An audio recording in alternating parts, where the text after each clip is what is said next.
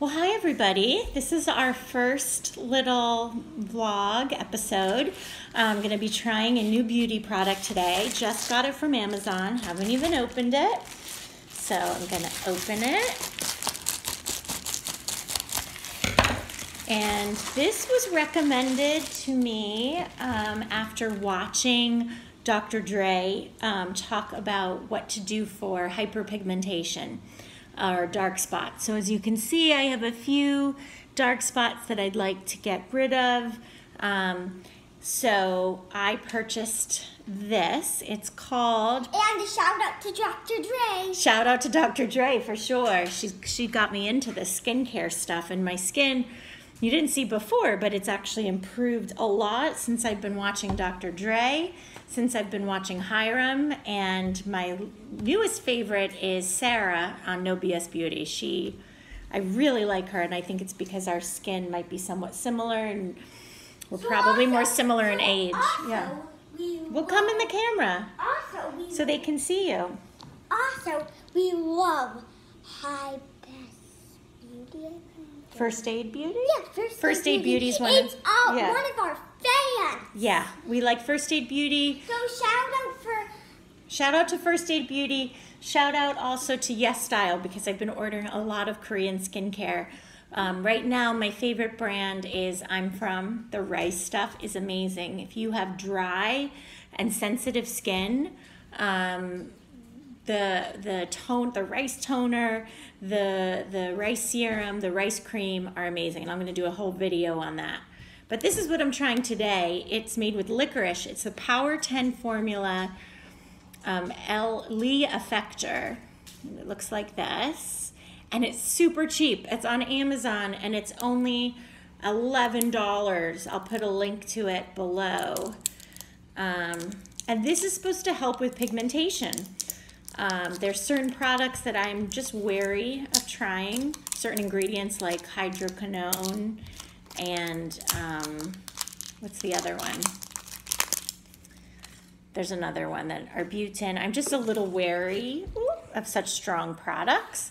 But licorice root is supposed to be pretty safe and mild. I also have rosacea, so I have to be careful. Licorice root's good for rosacea. I would like to try azelaic acid. I've heard that Paula's Booster is really good for that, azelaic acid booster, but $36, so.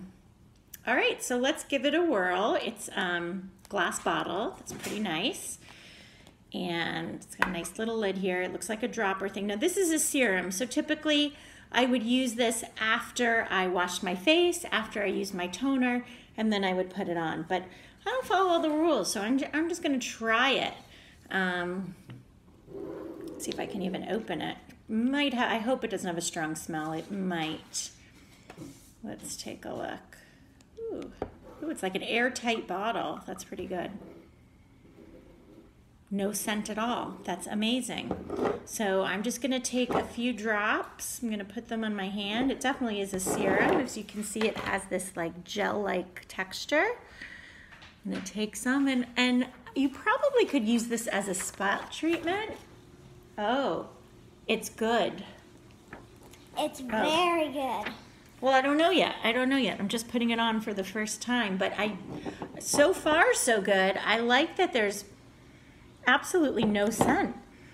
You know, I thought it was gonna smell like licorice, and I hate like black licorice. Ugh. But this feels really good. I am impressed. It's giving my skin sort of a nice glow. And I didn't even wash my face. I'm just trying it. All right, so I don't know what kind of effect it's gonna have on some of this pigmentation. I think I'm gonna have to use it for a long time. Maybe my daughter will let us. She has a sunspot too. Good? I think it might be better than good. So anyway, this is her first video. I still have some. Oh, okay, hold on. My daughter wants to add a little bit to the video. But at this point, I would recommend it just in terms of texture and how it's making my skin feel, the fact that there's no smell. the price. We'll see if it will work. So I will check in with you in a few weeks and give you an update on this product. And the last message from my daughter is that it is great. Great. She's missing the E, but she's only in kindergarten. Okay, thank you so much. Tune in next time. Bye.